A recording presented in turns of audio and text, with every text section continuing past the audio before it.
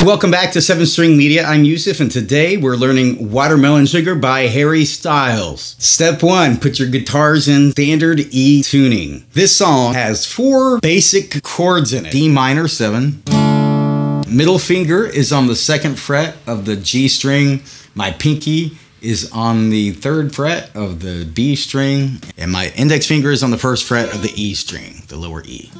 I recommend muting these top 2 strings. And the next chord, A minor, index finger is gonna go on the 1st fret of the B string, and your middle finger is gonna go on the 3rd fret of the D string. Grab it with these 2 fingers, and I pull up under. I mute it with my thumb. Go to C, ring finger on the 3rd fret of the A string, middle finger on the 2nd fret of the D string, 1st finger on the 1st fret of the B string.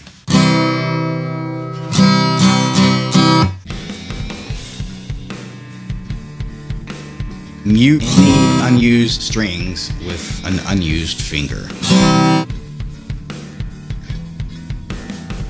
So here's how the G works. You're gonna put your middle finger on the 3rd fret of the E string, your 1st finger on the 2nd fret of the A string, and your ring finger and your pinky on the 3rd fret of the B and E string, respectively. Let's do it again. D, A,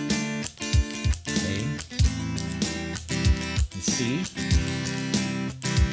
G. Okay. The strumming pattern is this.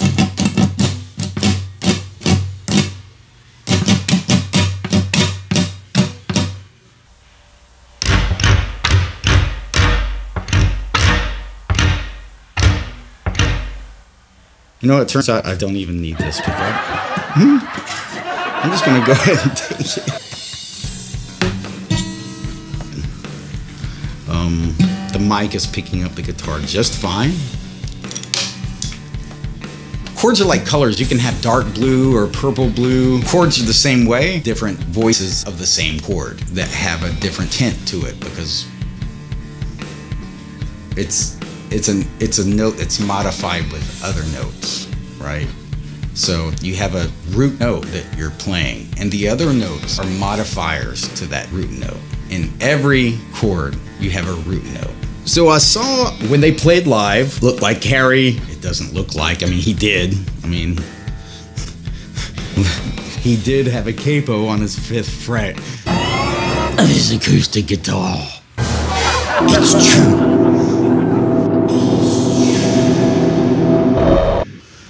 And this is how he played it. He played it like a G shape. Okay, so he's up here now. Put your capo or capo or crapo. Put it like right here, just behind your fret, and make sure your strings are evenly pushed down and not pushed to the side. Sometimes they can get pushed to the side like the E string can. He plays an A shape. Basically just an A power chord shape. Then he plays an E power chord shape. It's an E5 actually. And then he plays the G shape.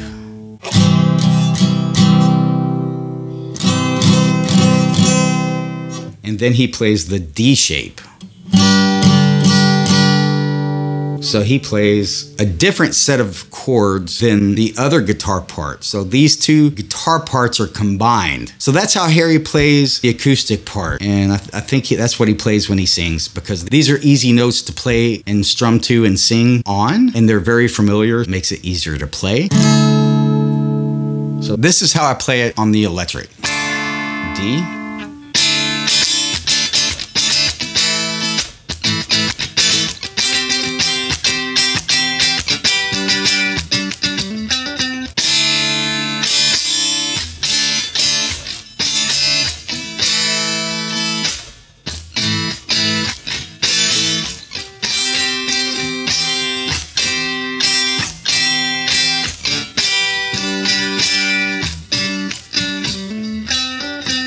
Let's do it again. D, A,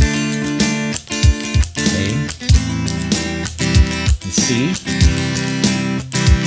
G,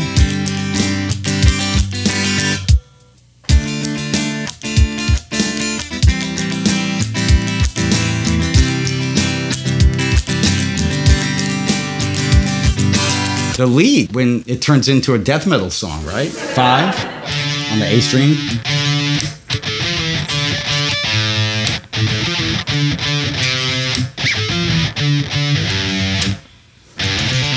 And that's it. And then there's a lead part where they go. That's on the D string, 5 to 7, 3 to 5, 2, and you gotta bend it a half a step and come back down, and that's how you play it.